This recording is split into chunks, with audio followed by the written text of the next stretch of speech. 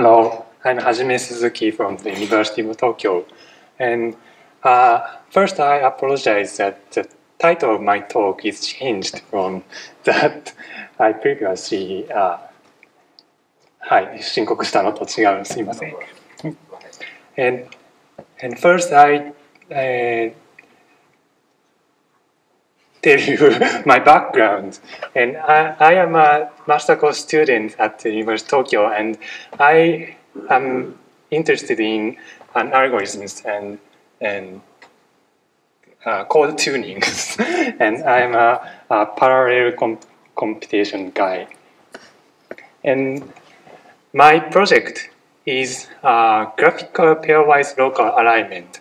And the concept is illustrated in this figure, that is, the graphical pairwise local alignment is a problem to find a set of high-scoring paths between two string graphs. The string graphs is the one defined by Jim Myers in the 2005 paper, and the figure shows that Please mouse cursor here. The yellow segments in the graph 1 and graph 2 are aligned, and 3 segments from red, yellow, and purple are aligned, and the another alternative alignments might be found between red and green and purple paths. That is a graphical local alignment. And graphical local alignment problems can be solved with the conventional seed and extend strategy, finding seeds between two graphs with such a k-mesh hashing, and extending the seed between upward and downward. And the input sequences can be represented in a FASTA or GFA formats with modifications modified with VCF variant files. And the generated alignments can be reported in some or the other alignment files. My algorithms adapt banded alignment on graphs. That is, what is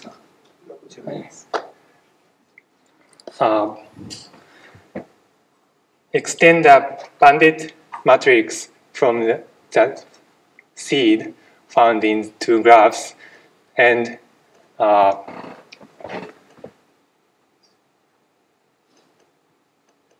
expand the two graphs into a tree whose root is fixed to the seed. And this sort of task can be done with my library, libgaba and libggsa, in the semi-parallelized way.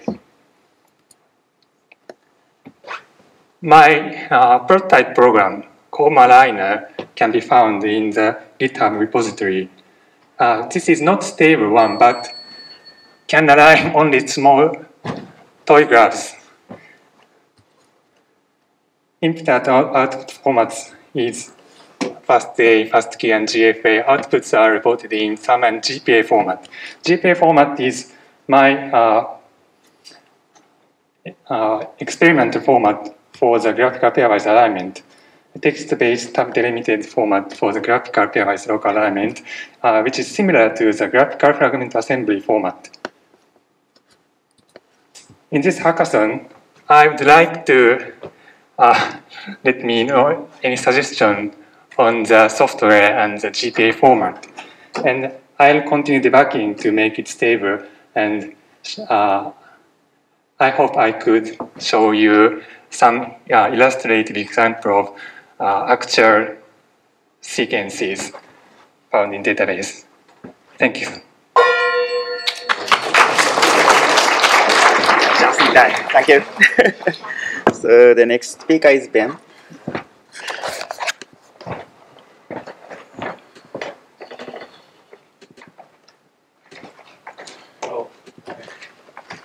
Good. Okay. So this is just a read. So so I'm Benedict. So I direct the Computational Genomics Lab at UC Santa Cruz Genomics Institute.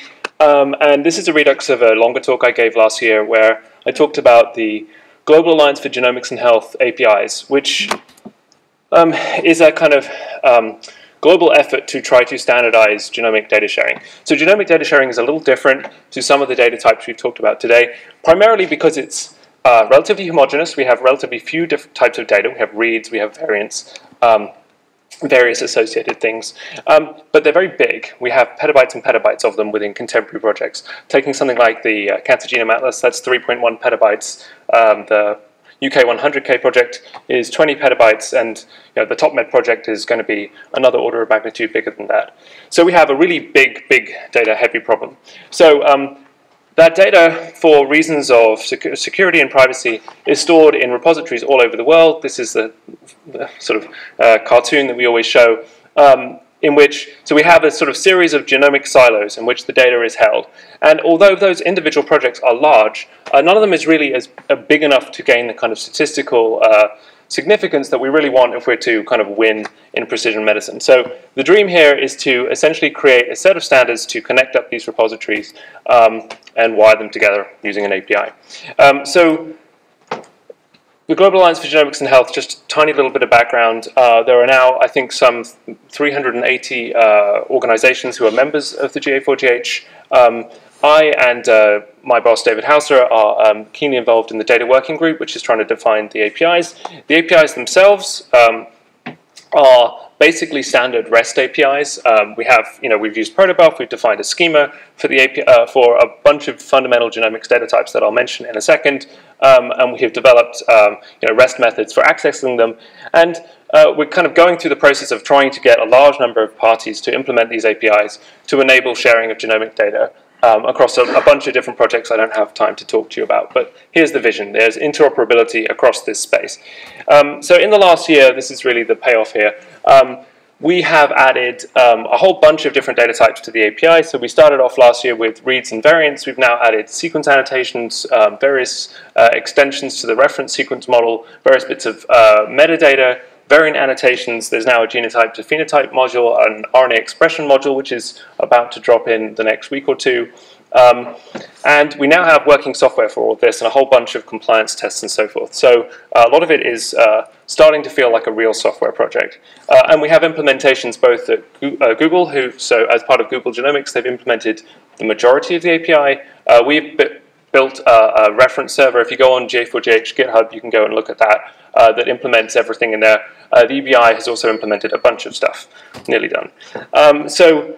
Just if anybody, this is a developer-friendly meeting, if anybody's interested, this URL here, you can go and look at all the 1,000 genomes data being served on an Azure box, serving all the data through the GA4GH API. It's about 75 terabytes of data for people's context.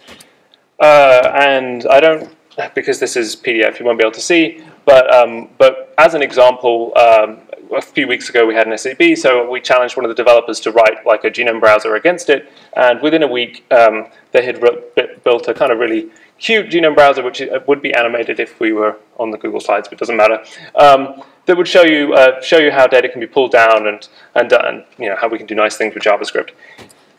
So thank you. There was also a picture here that I guess missed out, but anyway, the picture was supposed to show what I was going to work on this BioHackathon. So completely separately, I've been working on this thing called Toil, and I'll stop, and I want to wire it up to the RDF representation that we now have for metadata for containers so that we can do cool things. Thank you.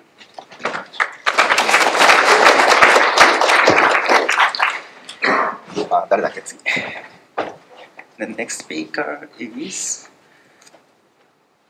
Brian. Yep.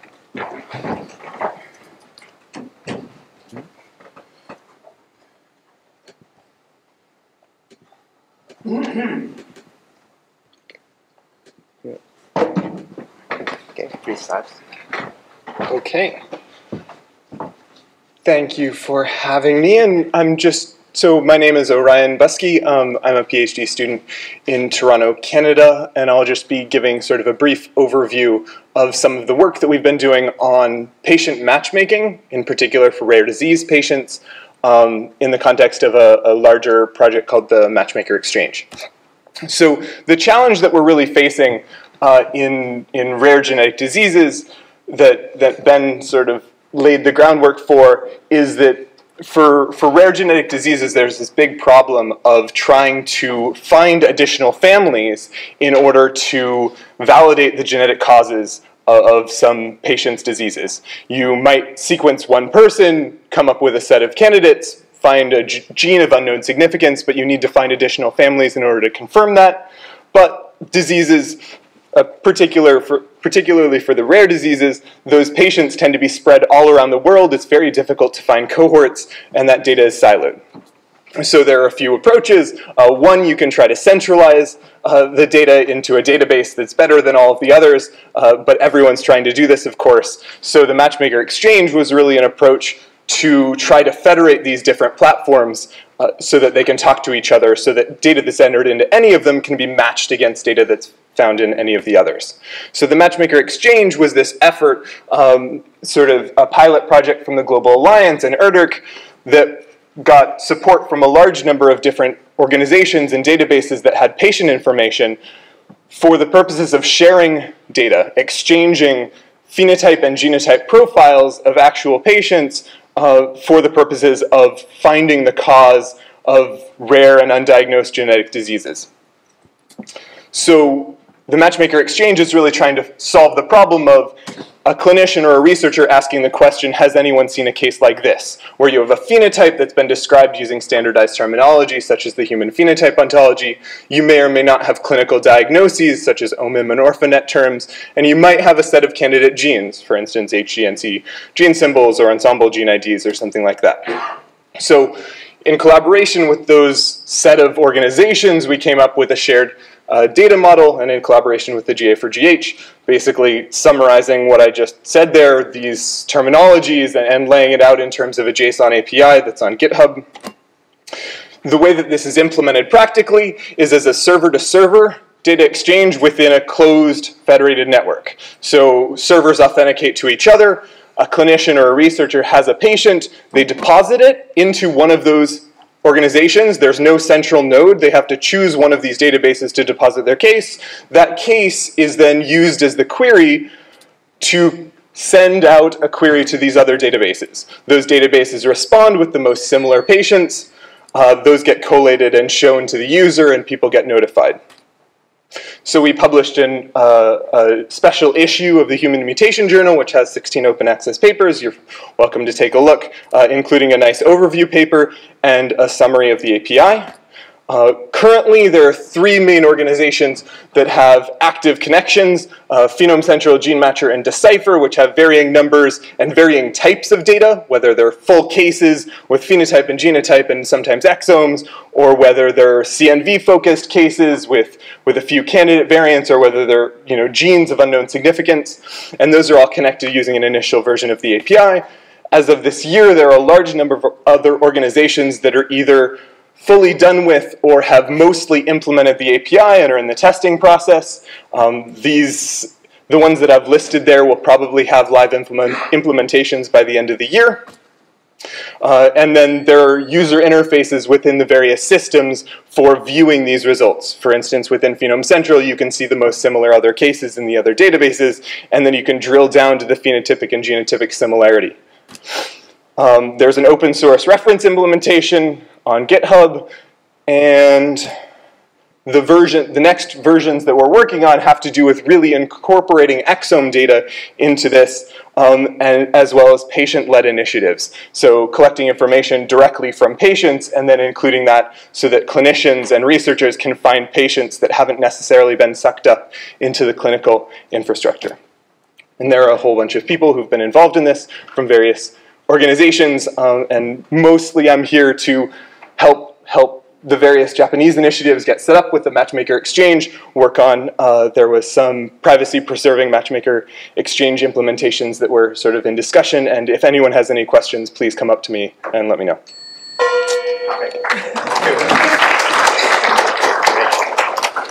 So next speaker is Seth.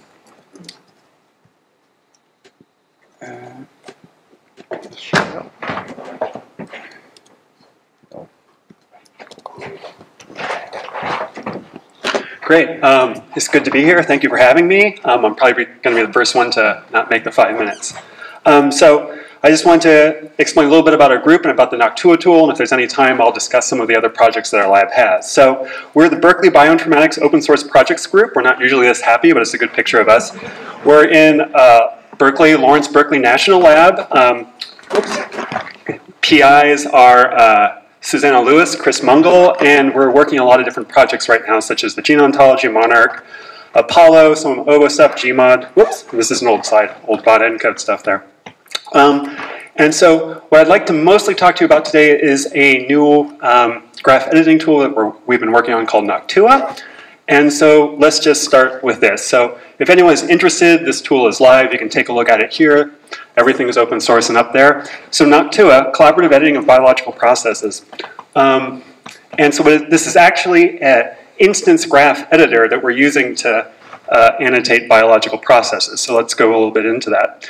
So one of the problems is that mods, curators have been using tabular formats basically for their own internal databases, and we're trying to open it up so people are using sort of graph information for all of their annotations. And this can be generalized to a lot of other things. The tool that we've made is collaborative, online, real-time, so people can edit one part of the world and see it show up in the other part of the world as they edit live. So this is what it looks like. And I'll go through this just real quick.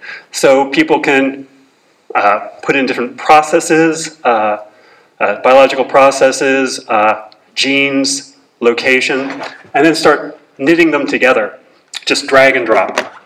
And so let's look a little bit at the abstraction that we're using. So we're using Lego. This is by Paul Thomas and YU Me down in USC. And so essentially what it is instead of the typical sort of linear way we've been doing it with GAF files and stuff like that, where it's just gene, term, evidence, we're putting a little bit more information in there where we have gene, cellular location, and the process, and then we're able to start knitting these together into larger formations. So we can see that both of these are part of the exit from mitosis process.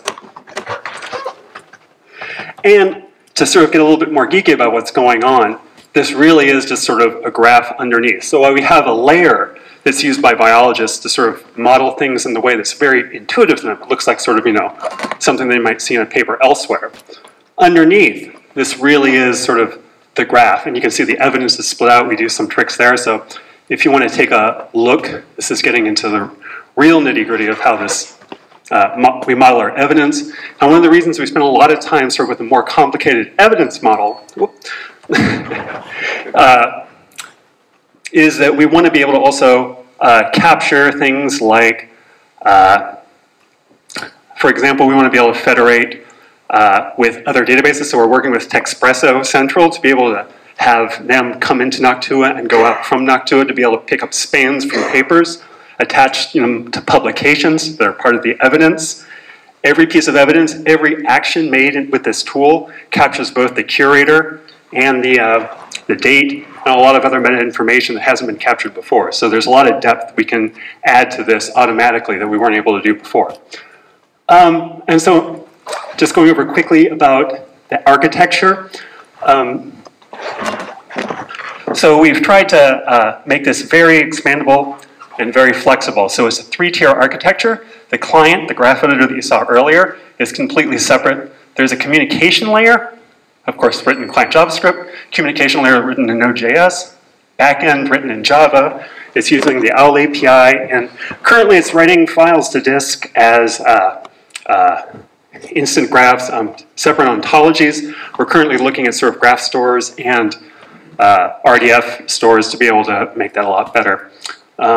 So this is one client. We also have a form version of the client. This is for phenotypes. This is being used by Monarch. And then we also have a Rafael client. So this is very flexible, very easy for programmers to get in. Very good format. Probably not going to be time for that, but a whole bunch of other projects that we're doing. Please see me. We also do Amigo, geospatial annotation capture, all sorts of other stuff, some analysis. And I'd just like to say thank you very much for the invitation. Super fast talk. And I think that's about it.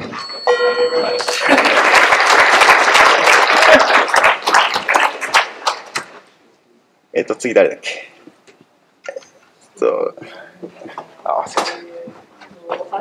Alessandro.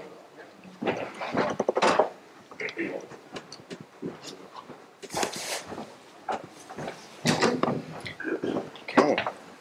So hi everyone, I'm Alessandro. I work for the ensemble team at the EBI. Well, first thanks to the organizers, and in particular to Professor Yutaka Suzuki for the invitation, which is the opportunity for me to talk about a very, very simple tool, hopefully useful, which has been developed in the concept of the HIEC, the International Human Epigenomics Consortium.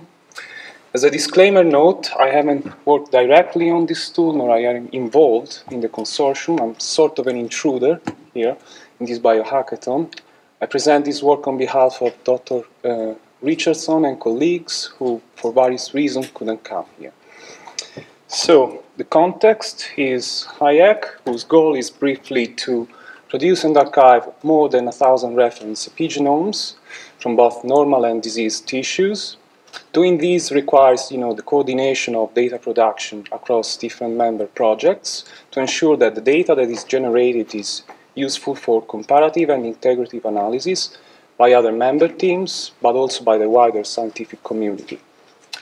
In order to do this, HIEC follows an approach of distributed data production, following the success of other successful projects like ENCODE and 1,000 genome projects.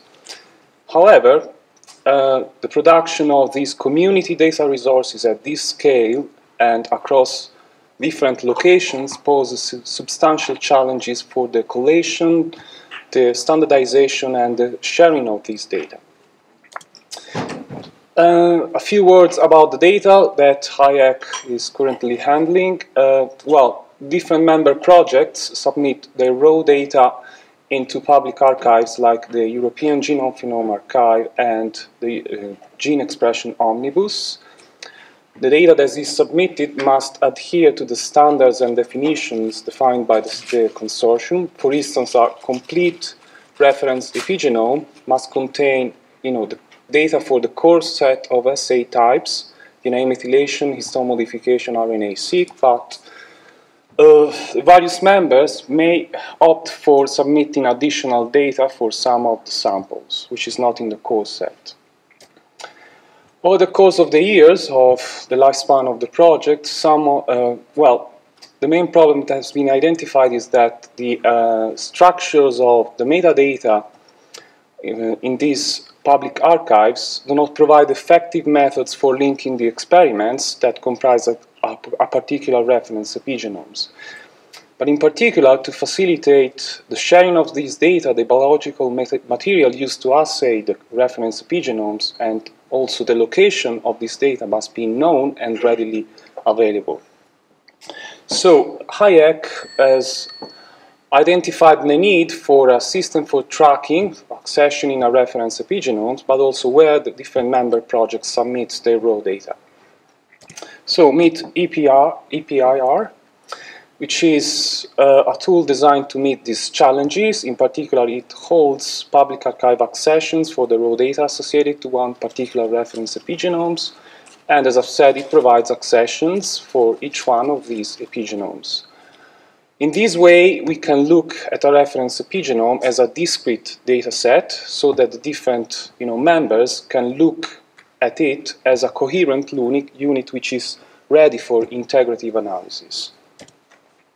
As for the data model, well, it is obviously assumed that a particular reference epigenome belongs to one and only one member project, and it receives an accession upon submission. It is also assumed that the reference epigenomes will be submitted before it is completed, so updates are supported, and there's also a versioning scheme to ensure identification of the data set and incremental updates of the metadata. As for the workflow, submission workflow, it's all very simple. It accepts, submissions in plain text or JSON. Besides parsing and checking for syntactic errors, it also validates metadata associated to each component data set, raising errors if the metadata is not descriptive enough. The metadata associated to each experiment is used to assess completeness against the HIEC standards. If everything goes well, the tool assigns unique identifiers to each reference epigenome, and it returns a representation of it as stored in the tool. It also summarizes key experimental characteristics of the reference epigenomes, for instance, whether or not it is based on a simple or on a pool of samples. Finish? Yeah. Oh. Sorry. Okay, the quick description of the API. This is something that you can get out of the 3 endpoints which have been developed. And yeah, so present and future. And thanks to okay. So the next speaker is Rafael again. No, oh, no, not that one. oh, not this one? Oh, really? I'm sorry. Made a mistake.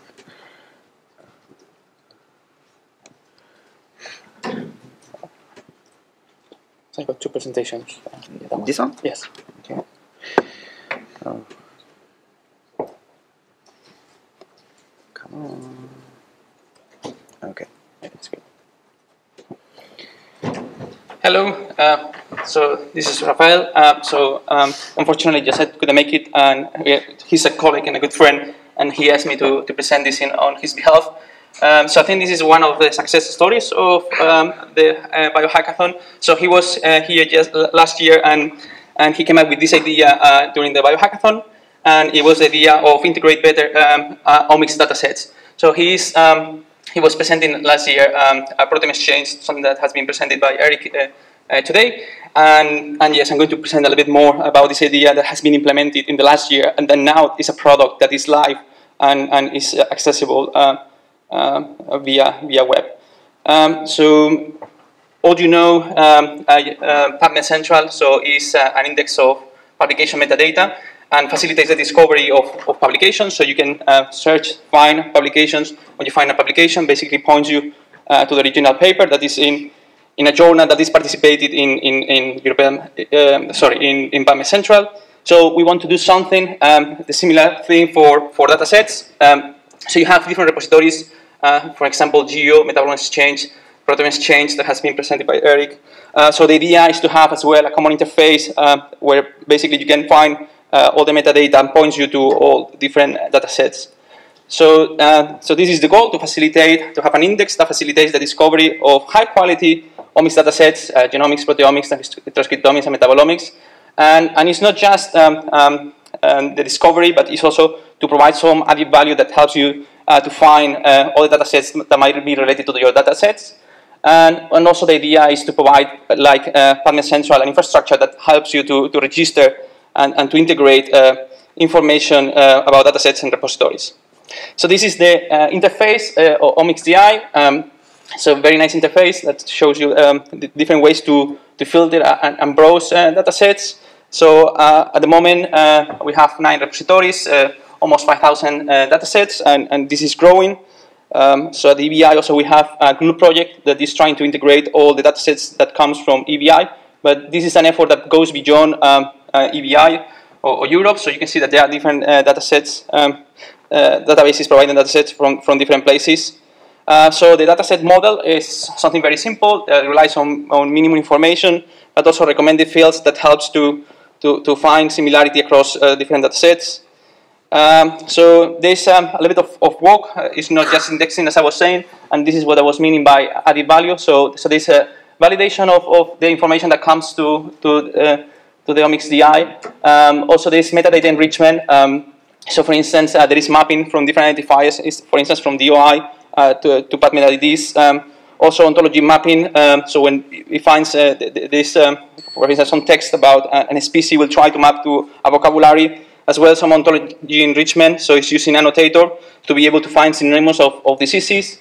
And also something that is, I think, very interesting and very nice is as well, it does analysis of data sets based on the entries that are part of the data set.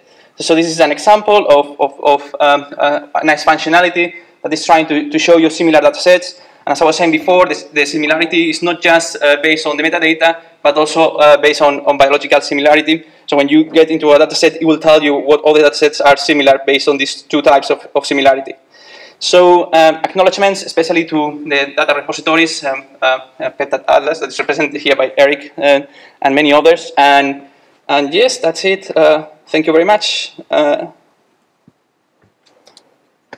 Okay.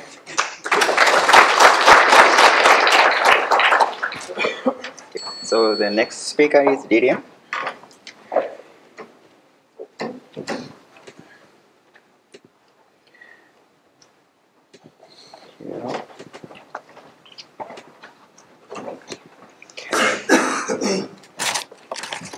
Hello, my name is Lillian Ashmore, and I'm here representing the Bioinformatics Research Laboratory from Baylor College of Medicine in Houston, Texas. Today here I want to talk about our efforts for data linking using the clinical genome allele registry. Some problems that are addressed by the ClinGen allele registry are canonicalization, which describes the sort of converging on an expression where multiple variants are described differently but represent the same variant. Deduplication, which involves basically lifting between genome builds, and by linking alleles in this way, you can thus link nucleotide and amino acid alleles and allele-related data. The registry in its current form can be accessed at reg.clinicalgenome.org. The allele registry is built using data models developed by the ClinGen Data Model Working Group, which can be described further at datamodel.clinicalgenome.org. In its base form, when variants are submitted, either in the amino acid transcript or chromosome sequence type, these sequences are sort of, the attributes of these variants are converged together to form an expression that uniquely identifies that variant in reference to a particular reference genome. And we call this the contextual allele. Then what the registry does on top of that is performs the canonicalization and the deduplication that I described previously to assign all those contextual alleles to a canonical allele group, which sort of serves as a URI to link all of those contextual alleles. Here's kind of a walkthrough of the allele registration process. So you'll have variants and you'll submit it to the registry, and we parse it, build the contextual allele expression, map that contextual allele to a sort of genomic, normalized genomic coordinate based off of the genome build 38. And if that sort of normalized allele has not been registered, it gets registered. If it has, and the contextual allele specific to that query has as well, then the canonical allele ID is returned. If the canonical group exists but the contextual allele does not, then the contextual allele gets registered, as well as the canonical allele ID returned as well. The allele registry is RDF and JSON-LD compliant, and we're working on sort of implementing provenance standards as well. Within the Clinical Genome Consortium ecosystem, these URIs that the registry returns helps us link all variant data that we have warehoused for ClinGen. One of the primary sort of use cases of the registry that we are using is known as the pathogenicity calculator, which, here's some screenshots from the UI. What essentially it allows you to do is you query a given variant you can submit the contextual allele. It'll ping the registry, give you back the canonical allele ID, all other contextual alleles, and tell you what different labs around the world are saying about that variant. So this helps you sort of see the pathogenicity rating of variants and what data backs that pathogenicity rating. The pathogenicity ratings are accumulated by ACMG AMP guidelines. This is the paper that sort of outlines that. So all evidence codes supporting evidence that you see from the labs are given in this format. Calculator is accessible at calculator.clinicalgenome.org. And by applying the ACMG AMP guidelines automatically, this eliminates a lot of human error that occurs when applying the rules and facilitates the resolution of conflicting conclusions about pathogenicity of those variants. So thank you. That's it.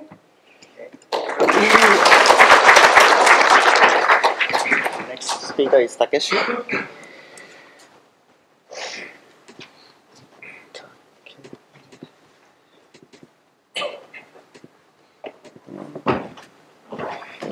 Go.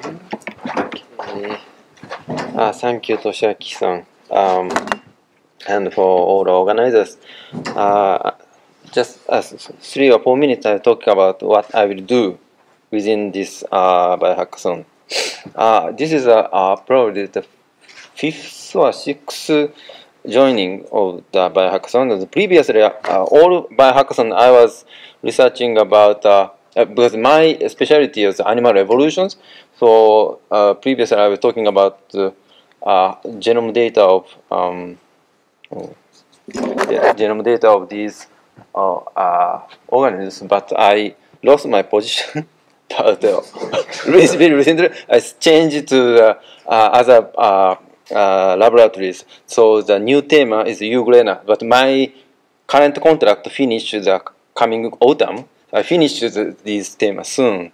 So, so now quickly studying what is the euglena biology. The interesting thing is euglena biology started very long, have a long history.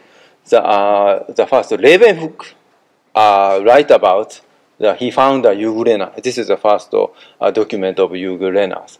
And the published paper was very much it has a long history and increasing, but interestingly, it's recently very much decreasing. So what kind of this tendency? The reason is the genome is very difficult to read. So this genome of this organism. That's why so no one success to reading the genome of this. But recently, the transcriptomic data was increased. Including the Arakawa-san and Tomita-san's group, recently published very nice genomic data, and recently mass data and genome for the not for nuclear genome was published, but chloroplast DNA was completed. So the idea is this organism are model organisms of metabolic pathways for long, but recent genomic data and recent metabolic data and historical knowledge of enzymatic activity, these kind of papers very much many published is not connected. So in these hackathons, I'd like to make a digital data of construction of knowledge of all the 100 papers for enzymes. So far, more than 100 enzymes were. This is a list of papers, but each paper was related to what kind of enzymatic activity exists in the euglena cell extract. So I'd like to make a kind of list of this for making a digital data of this. Okay, so yeah, that's it.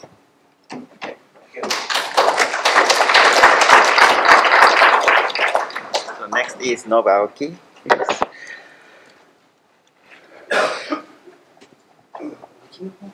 ウィキの方からちょっと更新しました。ど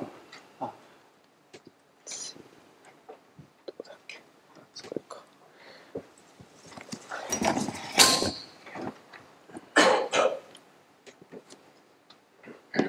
Okay. So basically, I'm working on the GlyTocan project, which I'll explain in a bit. And one of the main points that I really wanted to talk and get input from people here is that we're basically utilizing RDF technology. It's a brand new system that we've created, but what we want to do is have it be dynamic. So users will be able to register ontology data directly and edit it or modify it how they like.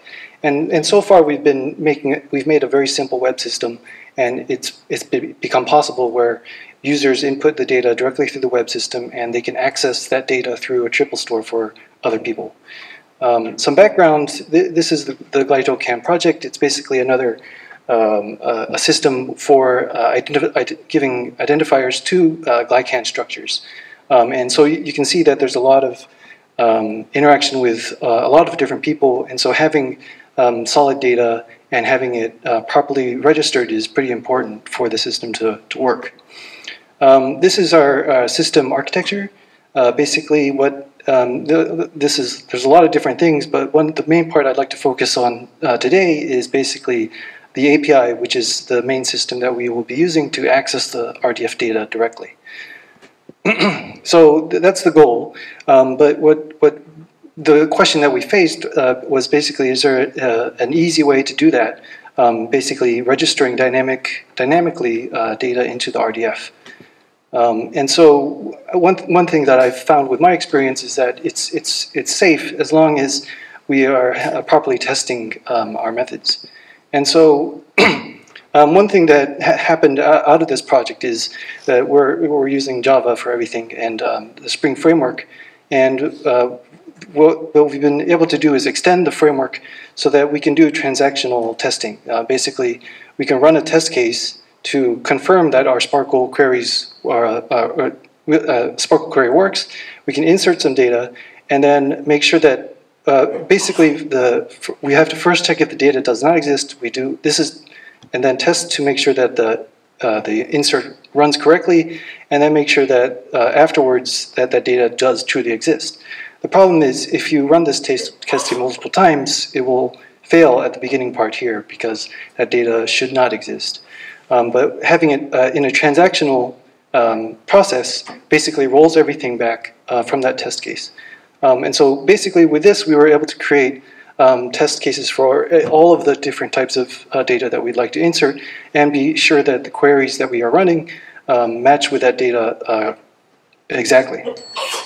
And so basically this has become part of a separate package, part of the GlyTocan project. So these are our various test cases that we've run. We're running on Jenkins so that it's continuously integrated.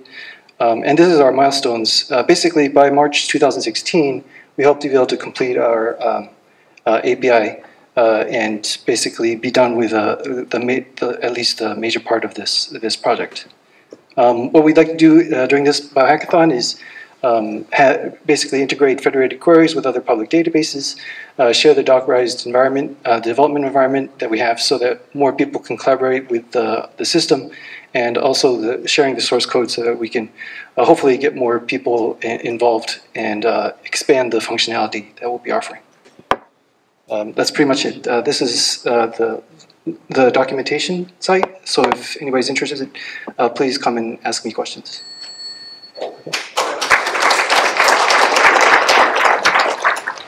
So the next speaker is Masuya-san.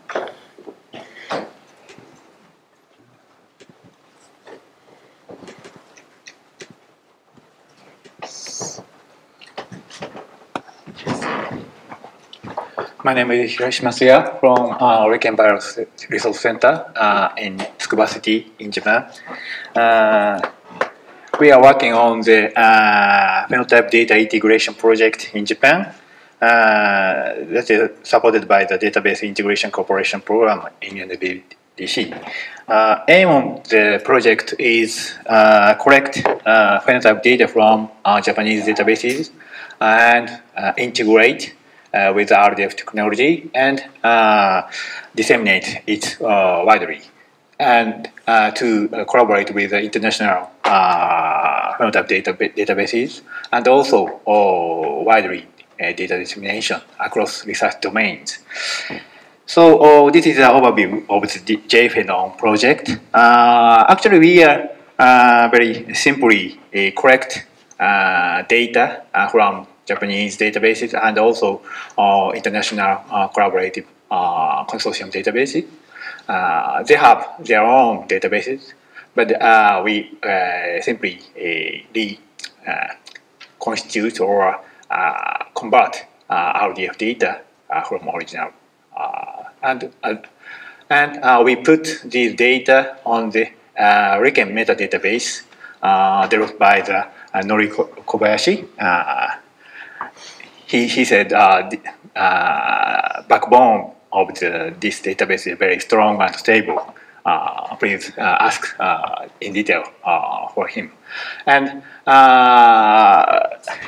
also, this is the overview. I'm sorry, I cannot use animation of the. Yeah, okay. So, this we can say table and card and back download the Spark endpoint. These data are composed by Teruo Takatsuki, and she will working on rat data in this BioHackathon. And also, we would like expand use of the Japanese phenotype data using Monarch data. So bridging phenotype data to disease data. We import Monarch data, and we are developing some GUI to, for example, searching mouse phenotype by Parkinson's disease, and system answers the phenotypes related to the diseases. This software is developed by developed by Sadahiro. Where is Sadahiro? Sadahiro Kumagai.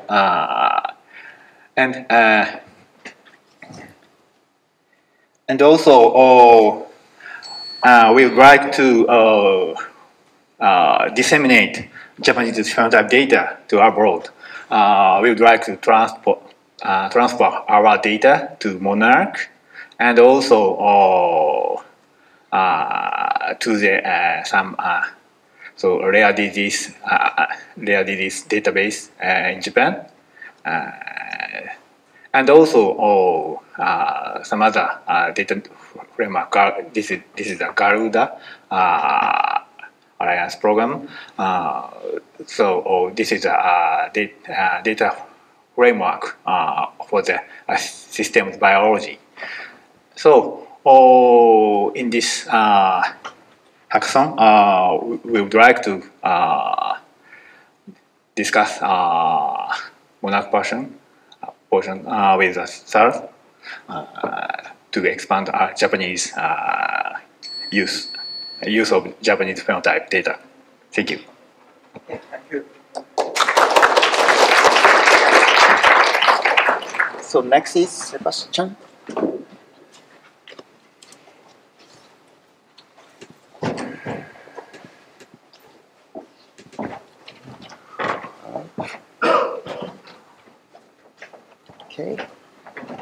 Okay. Now I will talk about a few ideas we have on establishing biomedical edges in Wikidata by making problems into games, because people apparently like games. So I'm affiliated with the Scripps Research group of Andrew Su, and I work together with Tim on the other project we have. Okay, so quickly again about Wikidata. We already heard that today, but I will just walk you through again. So what Wikipedia is for structure for text is Wikidata for structured data, and both are strongly interlinked. So what you see in the info box is currently not drawn from Wikidata, but is supposed to be in the long run directly queried from Wikidata. And what Wikidata is essentially, it's composed of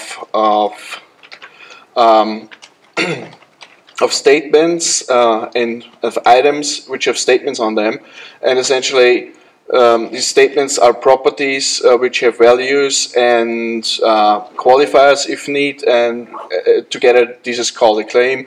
And if they are sourced together, all together, this is called a statement.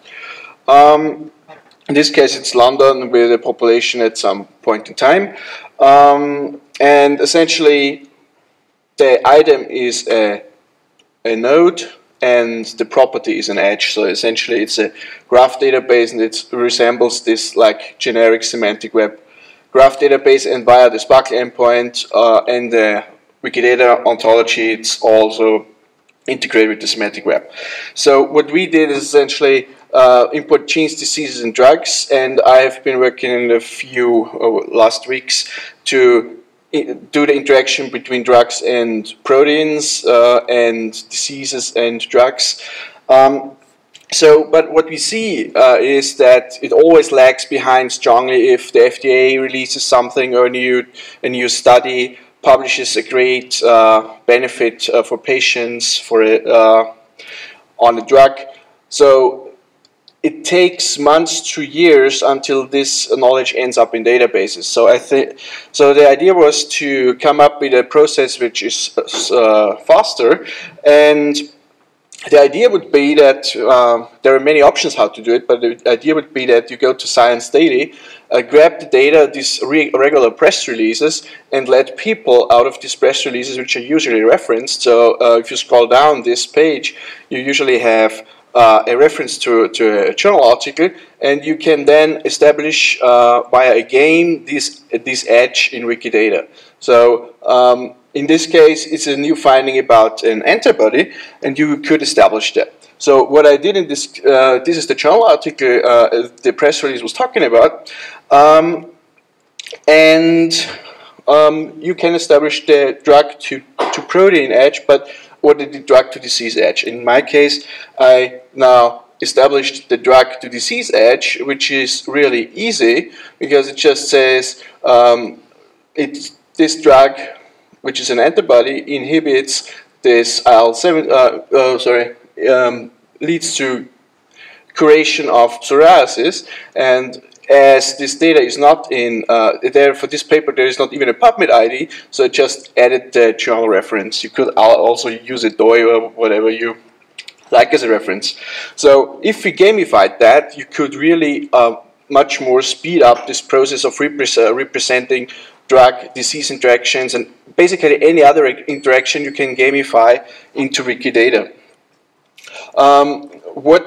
What should we do? What can we do? The community process, let the community process these daily press releases from FDA, Science Daily, and others. This needs to be a simple and appealing mobile-friendly app, and it could be pre-annotated in Wikidata. It requires multiple users maybe to establish one edge, and to motivate the users more, you could have a scoreboard and a graph and the weekly, yearly price or something. And why do we do that? Establish structured reference biodata from publications, generate CC0 data, enable and use the Wikidata crowd, and add value to Wikidata and Wikipedia's and to scientists as well. So yeah, thanks to my group, I'm at the end.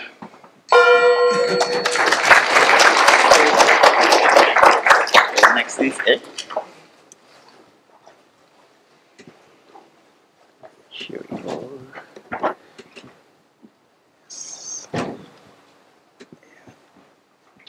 Okay, first of all, thanks to the organizers.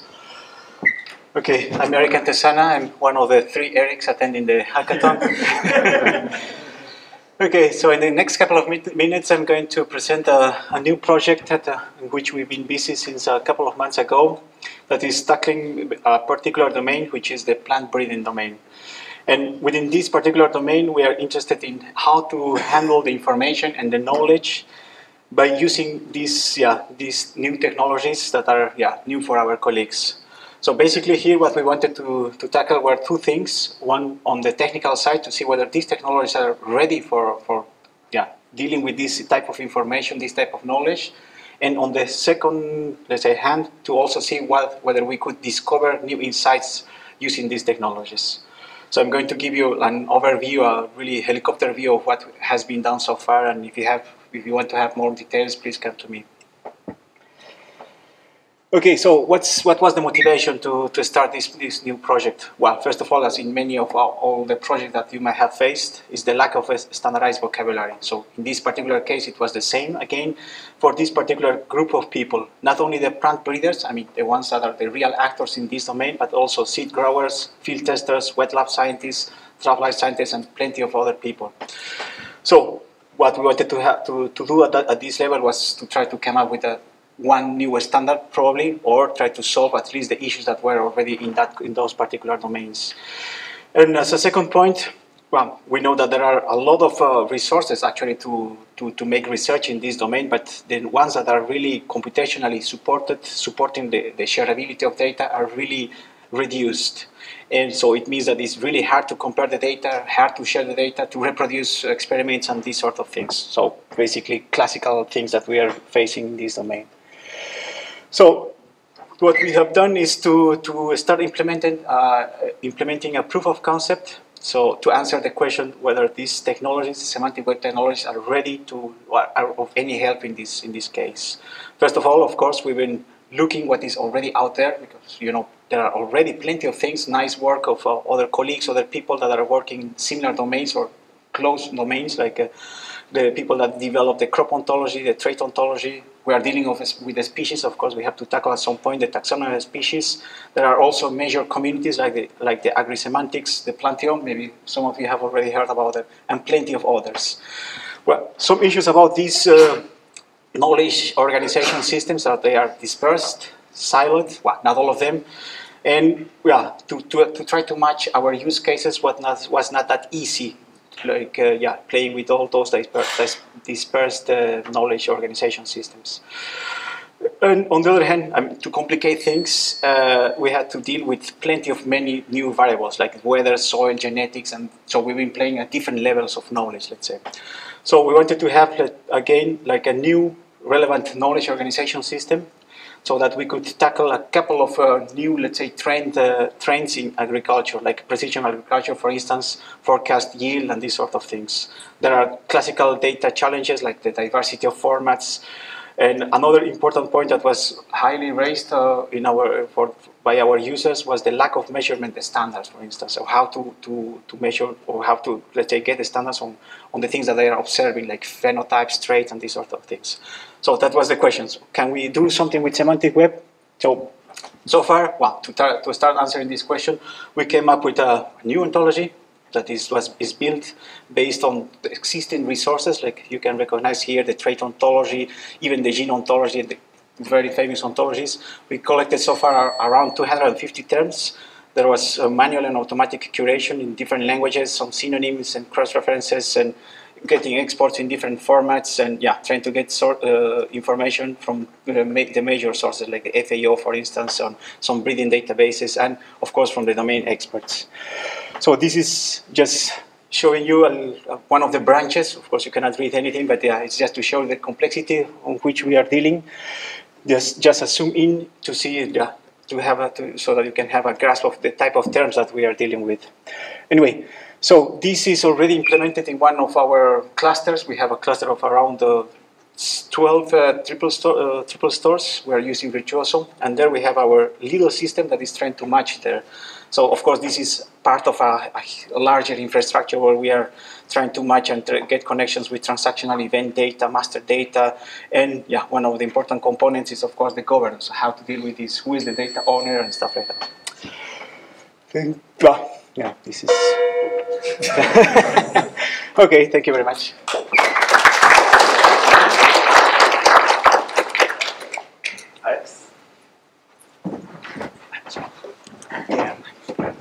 Good.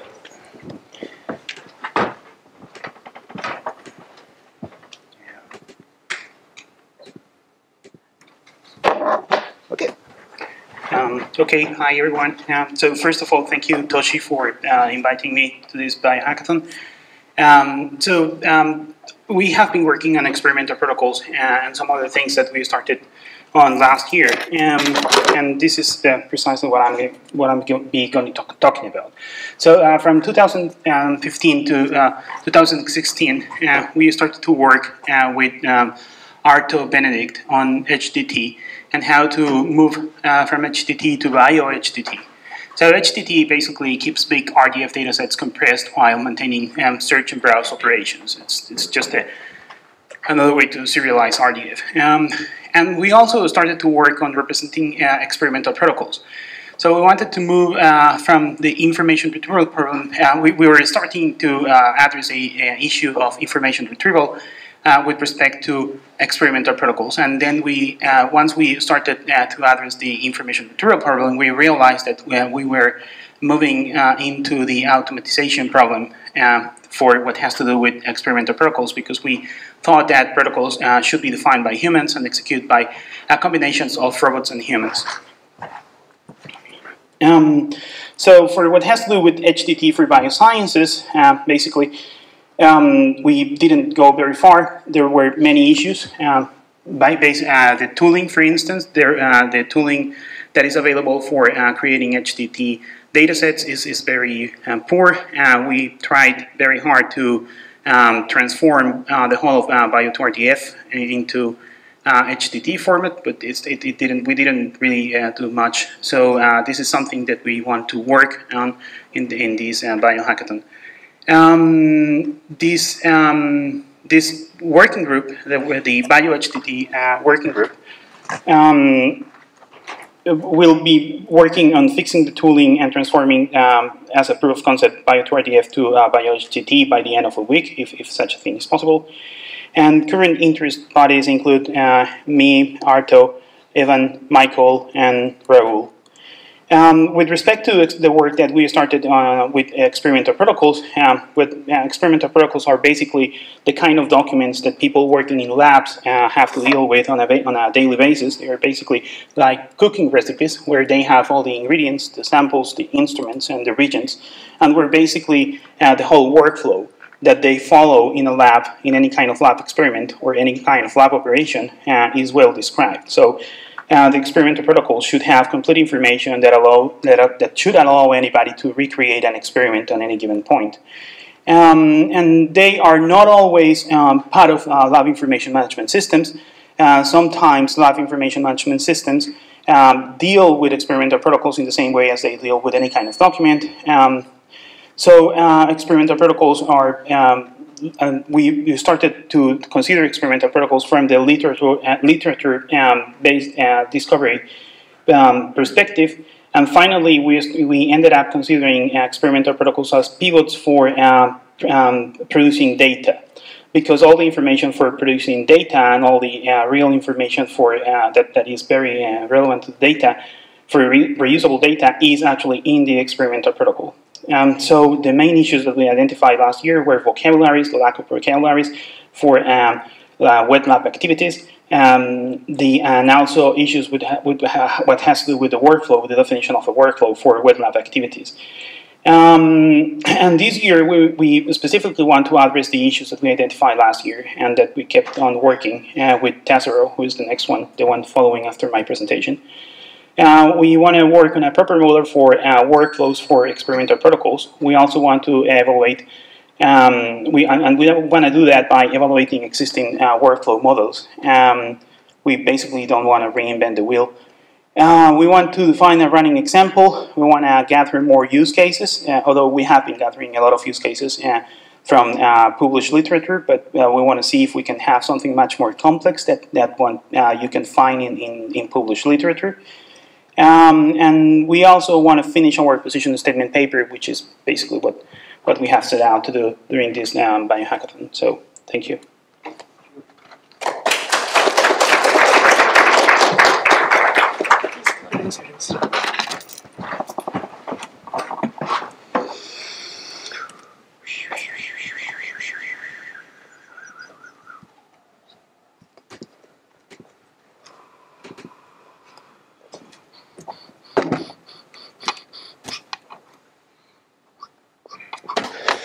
Okay, my name is Tazero. I'm one of the organizers of this hackathon from Database Center for Life Science, and I'm going to talk about the experimental protocol. And the Alex told what we have done the last hackathon, but I'm going to present to you about the motivation of this project. Because experimental protocols are not structured and they're so ambiguous that we cannot reproduce the results. And I'm calling this problem as a mixed entry problem. So these are the lines from the many protocols, and they have so many description about such ambiguous information, like gently vortex or mixed gently. How gently, and using Perl scripts. So what scripts? So this is not helpful. This has nothing. So all I can say is I dare you. So what we have been doing.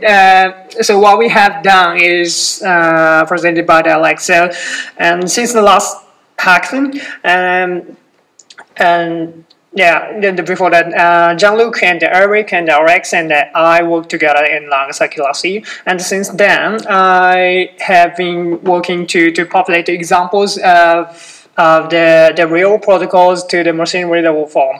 And I have also worked with people from companies of the biological experimental robots, and they are developing the robots with 2 arms. They're doing the experimental stuff, and the 6 persons are coming to join the hackathon tomorrow. So maybe you can ask them to show how they are doing the raw stuff so nicely.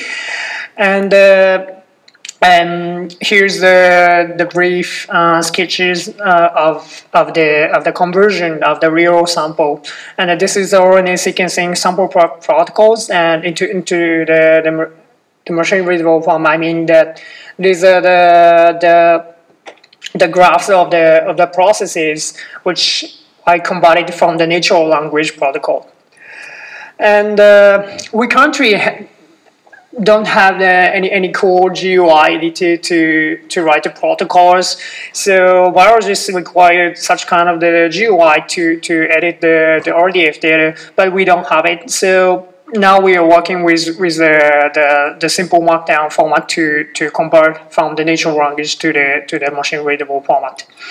And what we're going to do in this hackathon is to raise the use cases of introducing the semantic web technologies to the wet lab. And what we really want to do is to write a position statement paper to show our ideas and how this idea helps the wet laboratories.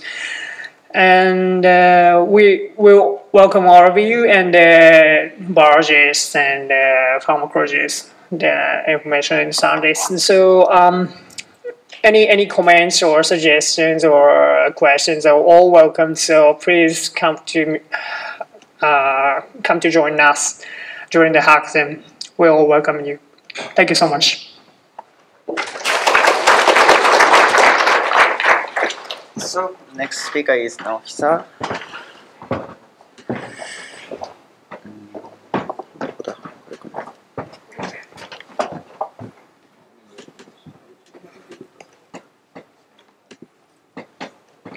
Okay. Hi, my name is Noctua from Osaka University, and now I'm talking about BioRuby. BioRuby is open source bioinformatics software, library and tools written in the Ruby programming language. And current version is 1.54.0. A website is here. And we have started this project in 2000 and continue developing over 15 years. And many people contributed to the project, and over 30 people around the world have been contributed. And in BioRuby, many features are available.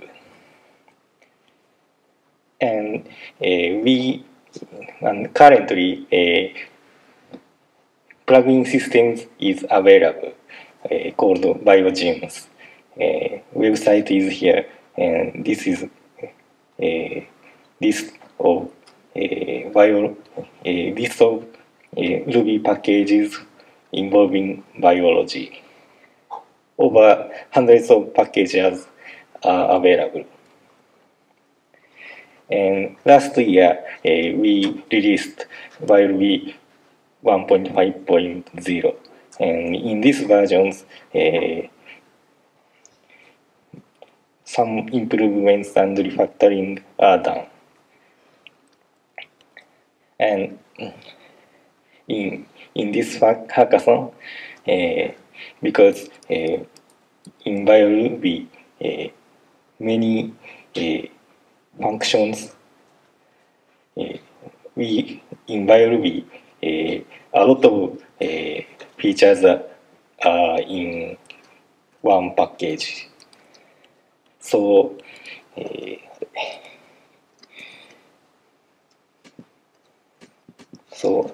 I'd like to split the package.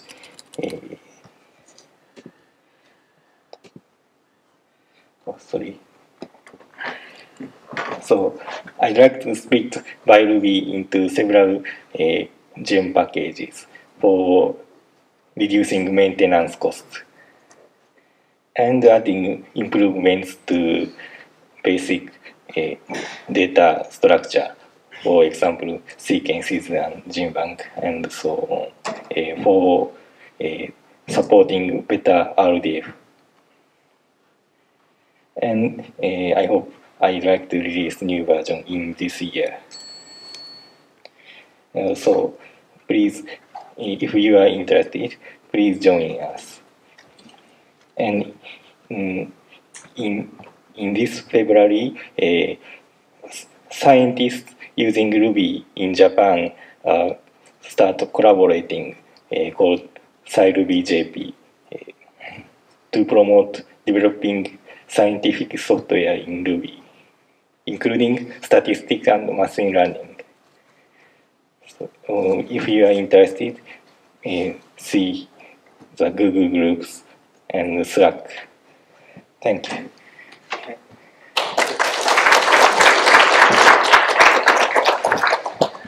So the next speaker is Atsuko, and she will give 2 talks on behalf of the Yasunori because he couldn't make it today. So.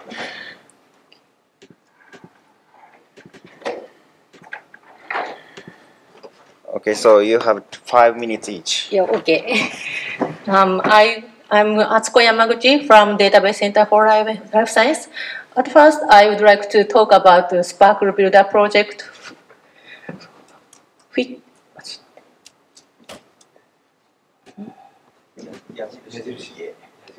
Sorry. Okay. Background is for almost biologists, it's difficult to understand schema of RDF data and construct Sparkle queries. Sparkle generation system designed for users who are not familiar with RDF and Sparkle is required. So our method to generate Sparkle query is like this. And first, extract class-class relationships from public Sparkle endpoint. After that, we compute possible relationships. It is paths between classes, and after that, display them for user to select one. If user select one relationship, from the relationship, system generates Sparkle query from Sparkle query. I said relationship is a path between classes. And why relationship is path? I would like to explain why relationship is path. For example, if user would like to know from their interested genes to they would like to know related disease. But a user doesn't know how their desired relationship are expressed in RDF dataset. So, for example, the relationship may be expressed as a property A or opposite direction of property B, or it may multi-step of properties. Using we should relate possible relationships between possible passes between classes and display. After after display, if user select one path using this kind of GUI, then Sparkle query is generated. Using our method, this Sparkle builder system is developed.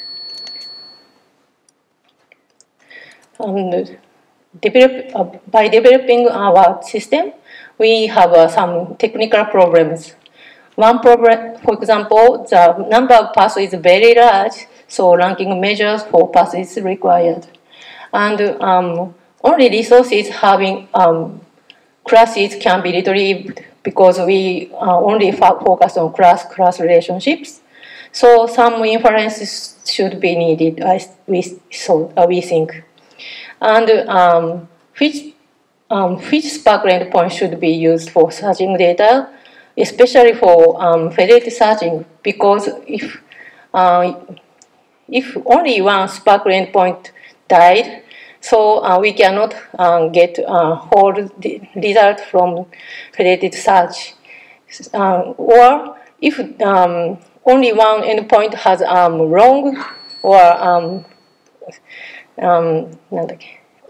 wrong result, so the result is not good. So we need evaluation system for Sparkle endpoint, and it's really related to the next presentation. Thank you.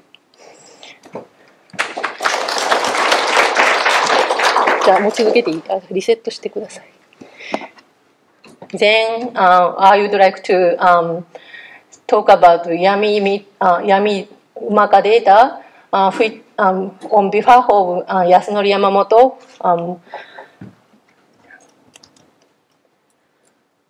4 years ago,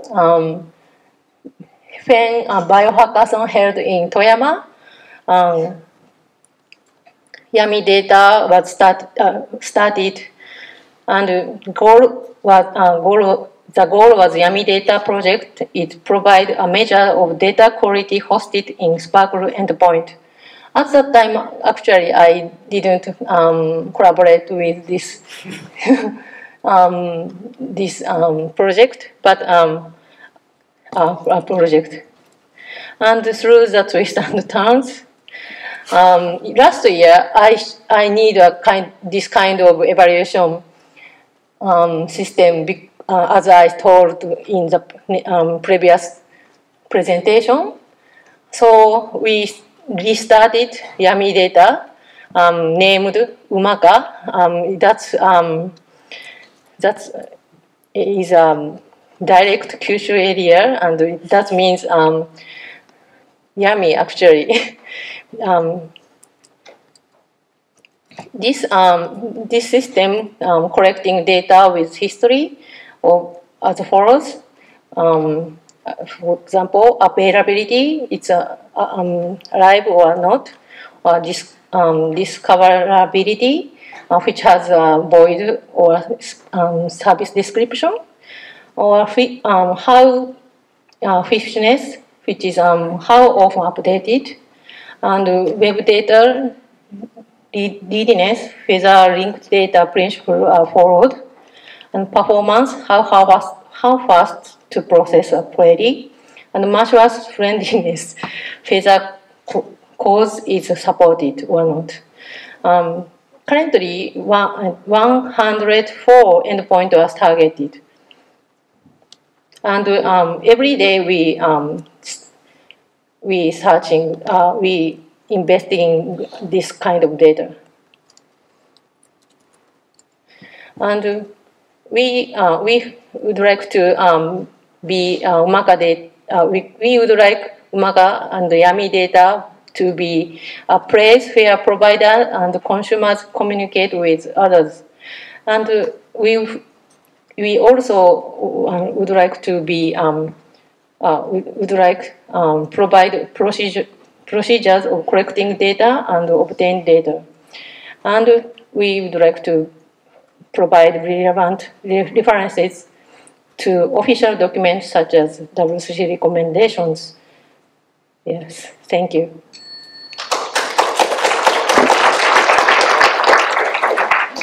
So the last speaker is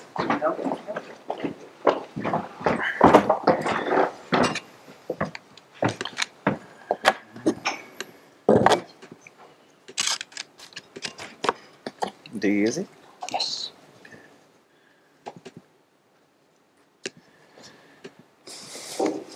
Okay, please start.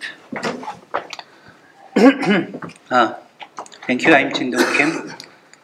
Finally, it's the final talk of today.